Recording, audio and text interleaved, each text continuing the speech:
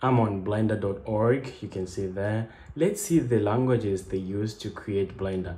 I can just scroll down, go down. You can just go to download experimental, download Blender experimental, then see this commit. It will take you to the GitHub repository and see the commits they made. It will show you the languages they use to create. As you can see here, they have .cpp, which means they use C++. They have .cc, which means C. They have C, so we know they have used C and C++. Which other one? The third one, we probably know it. It's Python. I'm sure there is some Python code here. If I looked here, see Python there. They have used 3 languages: C++, C, and Python. These .h, those are header files for C and C++ programs.